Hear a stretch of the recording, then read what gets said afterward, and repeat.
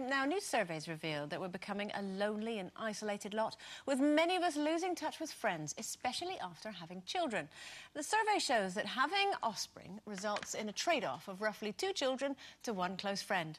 I don't know how they figured that out. Such a strange result. But, you know, do you think it's true, Colleen, you know, that once you have kids, you become more isolated? Well, I have to say that I'm the complete opposite. Once I had children, I gained friends, because before I lived in London and all my family lived in Blackpool at the time when I had Shane Jr. And I didn't really know anybody in London. So when I made Shane Jr., I've now met friends that will be 2 friends, especially, who will be friends for the rest of my life. They're like my best friends. I've known them since Shane was a baby. So it actually worked the opposite for me. I mean, I must admit, I can sort of see that. You obviously don't have kids, Carol, so what do you think? Obviously, yeah. I have loads of friends, actually, and I've said it before, I have lost quite a few friends to children, but only temporarily.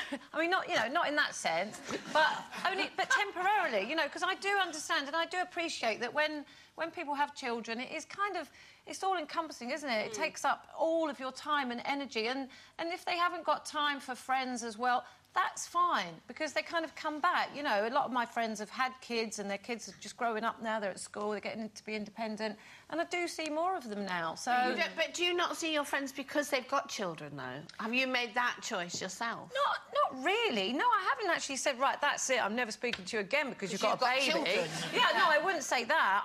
Do you think maybe they had children so they had an excuse not to be your friend? How can I maybe. I don't.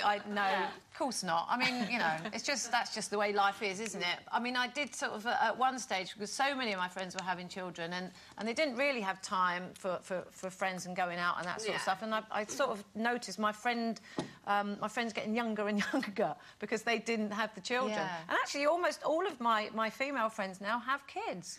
So the children became your friends and you got rid of the adults. Yeah. You went out with the children.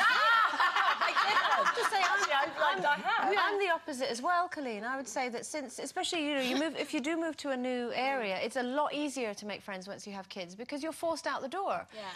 Because, you know, you have to drop the kids off and you stand at the school gate and you wait for them and stuff, and you end up chatting. And I've made some lovely friends in the past couple of years just through, you know, through my 2 kids. So you have more in common than just children?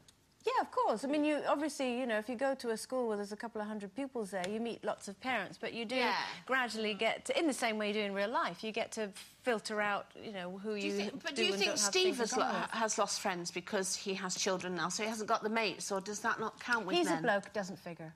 Do you really think so? I think that's quite pertinent, actually. I don't necessarily think it pertains to men as much as to women, because most of the time it's the women who do the school run and get involved in maybe dropping them to after-school clubs and this sort of thing. Just carry on. Pretty much. Changed, yeah. I remember when I had Keeley, and we didn't take into consideration that we had a baby, really, and so we kind of tried to do everything, you know, carry on as normal life. And I like to play darts. And I remember thinking, patting baby, double top. Patting baby, double top. And I thought, that doesn't work somehow, because you've got to use that hand to pat and use that... Well, so and as long as you remember to throw the dart. Well, yes, but not the baby. So I think your social life completely changes. Yeah. You're shattered, and all the friends that are going out and going to the pub and going out, you can't do it. It just completely changes your whole life completely. And your type of friends change as well, and you start doing things more in the daytime, meeting up for barbecues or Sunday lunch or something, because neither of you can stay awake. And you do what Carol hates, you know, you do the baby talk and, oh, look That's at all they baby. talk about. Yeah. I mean, I understand it, though. You know, it's a big, miraculous thing that's happened, but frankly, I'm not particularly interested. And you don't want to change your baby's nappy, do you, really? No, of course I don't. Why do you want to do that? No, well, I just have my list of things I want to do. Yeah, change nappies. That's fair enough, though. You can only really change your own. Yeah, anybody else's. I don't wear nappies. No, your own children. Yeah, anyway. No, not yet. Now, I'll change your nappy when you're ready. Oh. Now.